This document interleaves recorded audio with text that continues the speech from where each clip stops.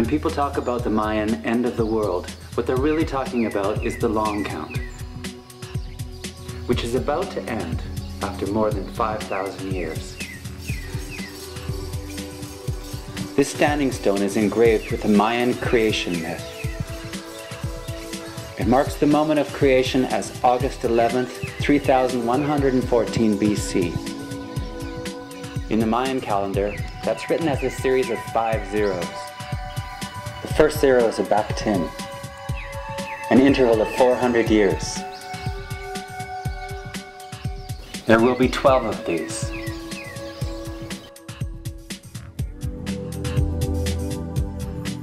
The Mayans had a highly developed mathematical system. They were one of the first civilizations to come up with the concept of zero, represented by the glyph of a seashell.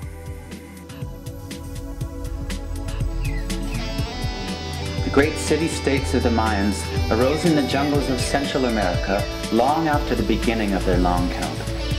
By the middle of the 8th Bakhtin, about 250 AD in our time, centers like Tikal were among the largest cities on Earth. This lasted for 600 years, and then, all of a sudden, it collapsed. No one can be quite certain what caused the Mayan collapse, but sometime in the 9th century, things fell apart. Almost overnight, the people disappeared and the cities were swallowed up by the jungle.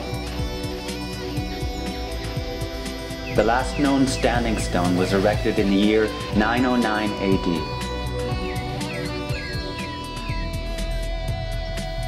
Only 2 fragments ever found refer to the end date of the long count. It is the 13th Bakhtin.